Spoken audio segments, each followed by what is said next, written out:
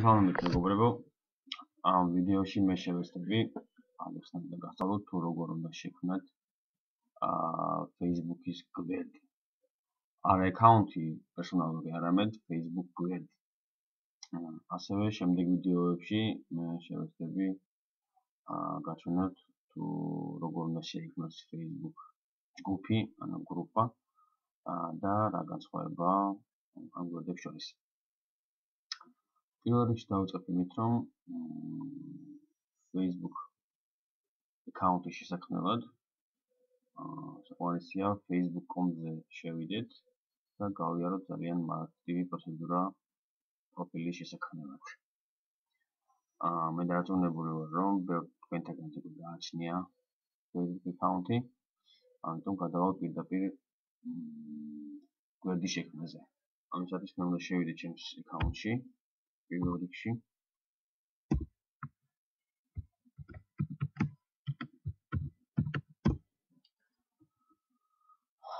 აგერ მე მოვხდი ახლა ჩემს Facebook ექაუნთში და გაჩვენეთ თუ საიდან უნდა შექმნათ გვერდი. პირველ რიგში უნდა გადავიდეთ და დავაჭიროთ ამ პარამეტრების ღილაკს. შემდეგ გავაჩეროთ გვერდის შექმნა. ამით მე გამოდის ეს გვერდის შექმნის გვერდი, საიდანაც ჩვენ უნდა ავირჩიოთ 6 ვარიანტიდან თუ რომელი გვჭირდება. ხედავთ სათაურებს: ადგილობრივი ბიზნესი, კომპანია, ორგანიზაცია, ბრენდი ან პროდუქტი, ხატვარი, საჯარო ფიგურა, გართობა, საერთო იდეა ან საზოგადოება. ძირითადში ეს გვერდები ერთმანეთისგან არ განსხვავდებიან, თუმცა გარკვეული განსხვავებები მაინც არის. შედარებითი უბრალოდ შემიძლია მოგიყვანოთ, ვთქვათ, ადგილობრივი ბიზნესის ან ადგილის შესაქმნელად, როგორც კი მას დავაკლიკავთ. Facebook-ი ავტომატურად გთხოვს კატეგორიის არჩევას, შემდეგ საკუთარი ჩვენი ბიზნესის მისამ ადგილს, მისამართს ქალაქს, ზიპკოდს, ტელეფონს და ასე შემდეგ. სხვა გვერდების შემთხვევაში ასეთი ინფორმაცია არ მოითხოვება. მოდი მაგალითისთვის ავიღოთ და შევქმნათ გვერდი, რომელიც იქნება საერთო იდეა ან საზოგადოება. მასზე დაწყაბუნებით გამოდის პანჯარა, სადაც ჩვენ უნდა შევიყვანოთ ჩვენი საზოგადოების სათაური, ასე ვთქვათ. მოდი ახლა ეს სატესტო გვერდია, უბრალოდ ავკრიფოთ სატესტო გვერდი. ჩვენ შეგვიძლია ქართულადაც დავუჭიროთ. გვერდი. დავეთანხმოთ Facebook-ის გამოყენების პირობებს და დავაჭიროთ ღილაკს Get Started. აი ასე.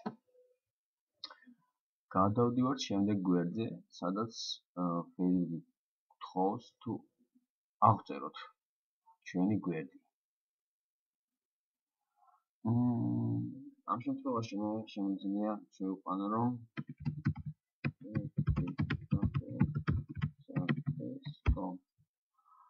რეალური შემთხვევაში ჩვენ შეგვიძლია დავწეროთ, ვთქვათ, თუ რითია დაკავებული ჩვენი ორგანიზაცია, მისი საქმიანობა და ალბათ ეს საკმარისი იქნებოდა ამ გვერდის აღწერისთვის. შემდეგ გახლავთ ვებსაიტის ვებგვერდის გველი, სადაც ჩვენ უნდა მივუთითოთ ვებგვერდის მისამართი თუ ასეთი გააჩნია ჩვენს ორგანიზაციას. ამ შემთხვევაში ჩვენ მას ძალიან დავტოვებთ, ვინაიდან და რადგანაც ის აუცილებელი ველი არ არის. და აუცილებელი ველები მონიშნულია ვარსკვლავით, აიღეთ ხედავთ ინფორმაცია. შემდეგი შეკითხვა გახლავთ, არის თუ არა ეს ჩვენი ორგანიზაცია, რეალური ორგანიზაცია, ან თუ არსებობს ის ფიზიკურად. ამ შემთხვევაში ჩვენ რაღაც სატესტო ვარიანტი გვაქვს, ალბათ მონიშნოთ არას და შემდეგ გვერდზე გადავალთ, მაგრამ დიახის მონიშნვის შემთხვევაში ჩნდება კიდევ ერთი შეკითხვა, საიდანაც ირკვევა, რომ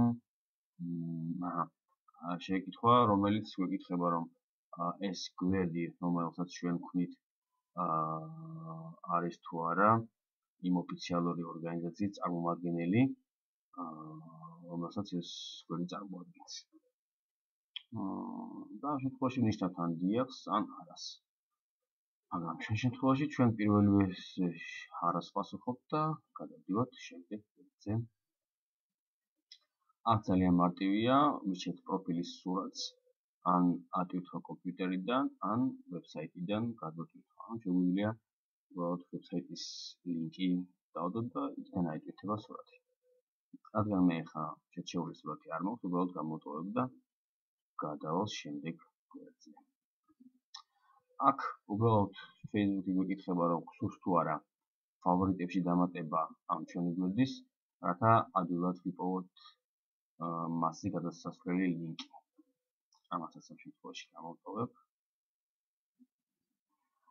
და აქვე მეოთხე გვერდი, ასე ვთქვათ, reach more people, ანუ იმისათვის, რომ ჩვენი საიტი გახდეს პოპულარული, ჩვენი გვერდი, Facebook გვერდი, შეგვიძლია, ასე ვთქვათ, რეკლამა გამოვთავაზოთ მის შესახებ. და Facebook გვეკითხება, გსურს თუ არა ახლა ამ წუთას ამის გაკეთება, შეგვიძლია add payment მეთოდზე დაჭერით. ალბათ თუ როგორ გსურს იმ საფასურის გადახდა, იმ რეკლამის საფასურის გადახდა, რომელსაც Facebook გთავაზობს. ამ შემთხვევაში შეგვიძლია ეს გავაუქმოთ, არ ავირჩიოთ. ნებისმიერ დროს შეგვიძლია დაბრუნება ამ გვერდზე. აქაც დავაჭერთ გამოტოვებას. და ჩვენი გვერდი არის ამ შემთხვევაში უკვე შექმნილი. ეს არის ჩვენი გვერდი, რომელიც ჯერჯერობით სრულფასოვანი არ არის, ვინაიდან მას აკლია პროფილის სურათი, აკლია და არ გაგვაჩნია არანაირი პოსტები და ასე შემდეგ. ამ ეტაპზე ამაზე შევჩერდები და გაგრძელებას შემოგთავაზებ შემდეგ ვიდეოში. მადლობ ყურებისთვის.